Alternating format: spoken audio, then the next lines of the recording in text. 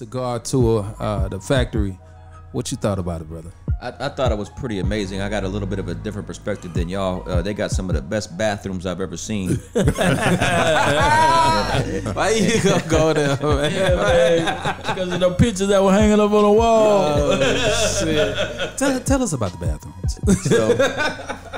So it was a 2-hour trip to get to the factory from where we were at. We came from Sasoa. We was staying in Sasoa. Yeah, so If y'all know what we talking. We was in the ghetto. First off from where we stayed at the resort. Hey, man, I like Sasoa. Yeah, we got. You can tell a lot of stories about that place. Yes, sir. Yes, the day started off with breakfast, and there was something in that breakfast that I didn't get along with so well. Bubble guts. So we were probably an hour into the trip, but it wasn't just me that was going down. I got hit the worst, but we driving up there. Our brother Z was in the van. He's like, and Chris is driving at the time. I ain't gotta tell that. No. You told me to tell the story. You told me to tell the story, and Chris is a guy when it's about the factory. I'm telling you about the trip to the factory.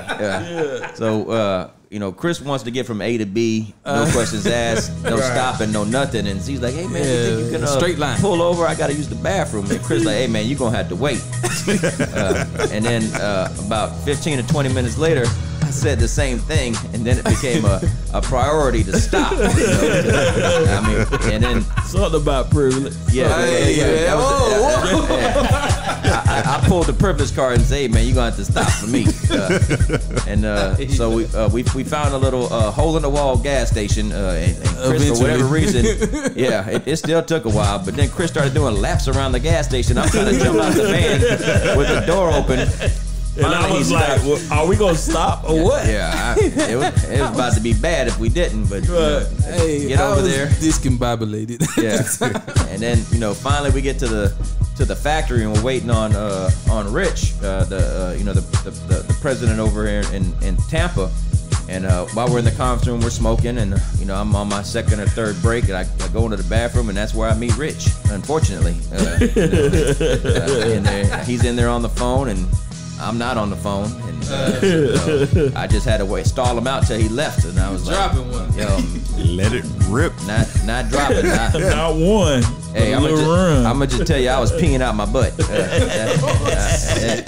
It was bad. It was bad.